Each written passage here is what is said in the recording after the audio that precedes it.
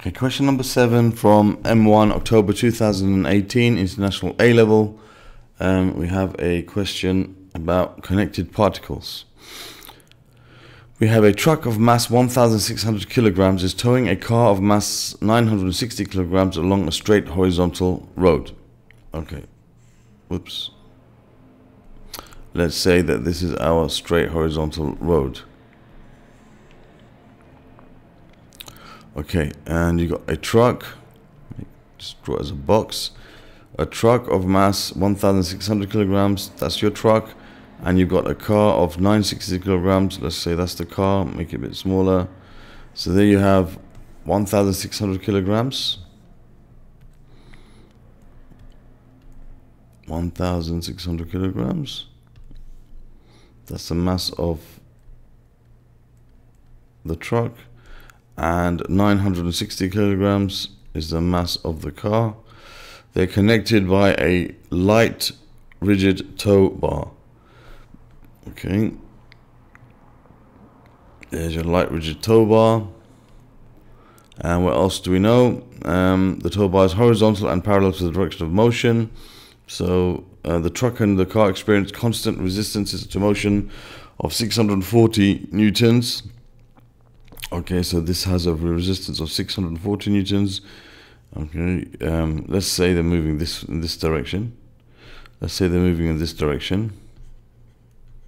So this has a constant force of 640 newtons resistance, and for the car it's R newtons, respectively. So the car is R newtons, it's resistance to motion. Okay. Make that a bit clearer because that's 640 newtons. Okay, the truck's engine produces a constant driving force, so it's gonna be, of course, that direction of 2,100 newtons. 2,100 newtons. The magnitude of the acceleration of the car and the truck is 0.4 meters per second squared. Okay, so we have to find or show that R is equal to 436. So what we need to do here is to take the system as a whole. Look at the whole system.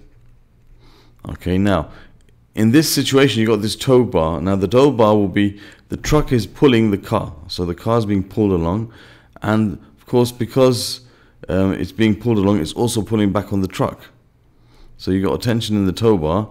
But if we look at the system as a whole, we don't need to worry about these tensions. We're taking as this one body moving in a single direction, we can take it as one whole big particle, and we can only consider the resistance to motions and the driving force.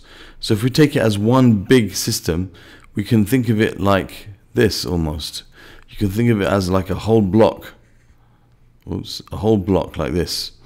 Okay, where you have the total mass, okay, of both of them together, which is going to be 960 plus 1,600. So you have 960 plus 1,600. That should be 960. Okay, which gives you 2,560. So that's 2,560 kilograms is like the whole system. And you've got your driving force, which is 2,100 this way. 2,100 newtons this way, and you got your total resistance to motion, which is going to be in this direction. It's going to be your R plus your 640 newtons, and you got the acceleration of the whole system is 0.4 meters per second squared. So we can take it as a whole system like this, and therefore you can set up your equation F equals ma. F equals ma, taking right as positive. We can say that 2,100 minus R and minus 640 is equal to 2,560 M times 0.4 MA. That's the resultant force, F equals MA. So we're going to have 2,100 minus 640. So 2,100 minus 640. That gives us 1,460 minus R is equal to 2,560 times 0.4. which gives you 1024. So therefore R is equal to 1460 minus 1024. So R will be, let's see what it gives us. So 1460 minus the answer 436. So R is 436, which is exactly what we had to show. Show that R equals 436. Okay. Alright, so that is the value of R. So 436 newtons is the resistance offered by the car. Okay, that's what A is asking for. Then it says find the tension in the tow bar. So we got to find the tension in the tow bar. So now when we're finding the tension in the tow bar, what we got to do is consider just one of the parts of the system. All right, so if I consider just the car alone, nothing else, I'm going to choose a car because well, I could choose both actually. Yeah, we know R is 436. They told us it anyway, so it's not something that you know, we've calculated and we're not sure if it's the right answer. We've calculated, but we know it's the right answer. They gave it to us. So using the car would be better because there's less forces acting on the car. There's 1, 2, 3 forces acting on the truck. There's 2 forces acting on the car. Whichever one we choose and we do the right thing, we'll get the same answer. But I like to make life a bit easier. So if we consider just the car, consider the car only. Okay, the car only. Alright, if we consider the car only, what you got is a situation where you've got something like this. I'll just draw it again here so it's a bit clearer for us. So you got your car, and you've got the tension in the tow rope this way, and you got your resistance to motion this way. Okay, so the car has a mass of 960 kilograms. You've got the tension, which we have to calculate. We have the resistance to motion, which you know is 436 newtons. And the whole system is accelerating at 0.4 meters per second squared. So that means every part of it must be accelerating by the same amount because they are connected by a light inextensible tow bar, a light rigid tow bar. Okay, so now, again, if we take this as positive because it's going in this direction according to our diagram, we have T minus 436 equals 960 times acceleration 0.4. That's using F equals ma. The resultant force equals mass times acceleration. So T is going to be 960 times 0.4, which is 384 plus 436. So T is going to be 384 plus 436, which gives us 820 newtons. That's the tension in the tow bar. Okay, that's part B. And then part C, it says the two vehicles come to a hill inclined at an angle alpha to the horizontal where sine alpha is 1/15. The truck and the car move down a line of greater slope of the hill. So it's come up to a hill and they're going down the hill. They're going down the hill. Okay, the hill is inclined of an angle alpha to the horizontal. Okay. The truck's engine produces a constant driving force of magnitude 2,100 still. The magnitudes of the resistance on the truck and the car are 640 and 436 respectively. Okay, find the magnitude of the acceleration of the truck and the car as they move down the hill. Okay, so now we're going to take this as one system because we're only dealing a bit with, just take it as one whole block, all right, just as we did before, because we're dealing with the thing as a whole. We don't worry about the tension in the tow bar here. Okay, so I'm going to take the whole system as one block. So I'll just draw it like that. Okay, so it's going down the hill now.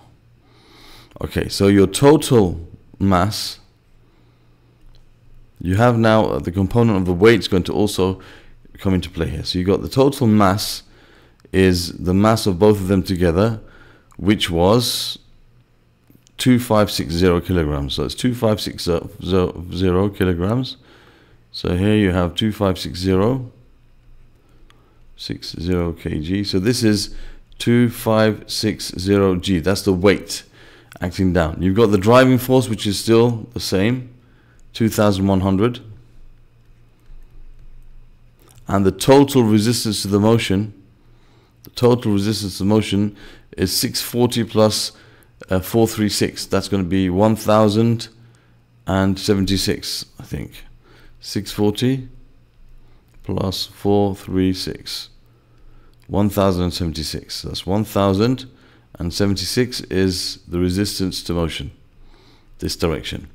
Okay, now we have an additional force. Now there's no line of the hill with turbo parallel. Okay, so the resistance to motion on the truck and the, okay, so they haven't given us a friction, but maybe that's incorporated here. They don't mention any friction, so we don't have to worry about the reaction force. But there is a reaction force in case you want to just draw it in there, although we don't need it here because there's no friction involved that we have to calculate. But what there also is the component of the weight acting down and perpendicular to the slope.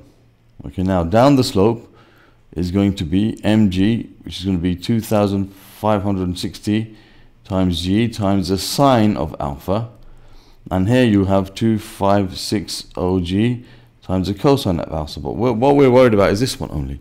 So now if we use F equals ma, taking this side as positive, we've got 2100 plus 2560 g sine alpha, okay, minus the total resistance to motion, which is 1706, is equal to the total mass, which is 2560, times acceleration, which we have to find.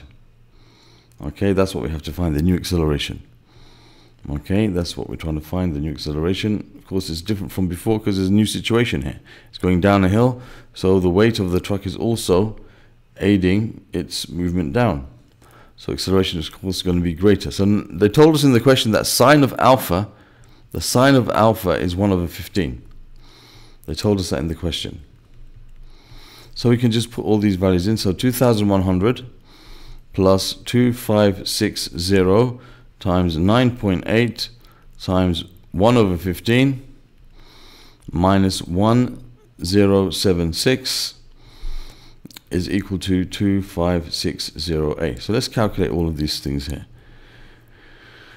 We're going to have 2100 plus 2560 times 9.8 divided by 15. Okay, just to make it clear, this is separate from that.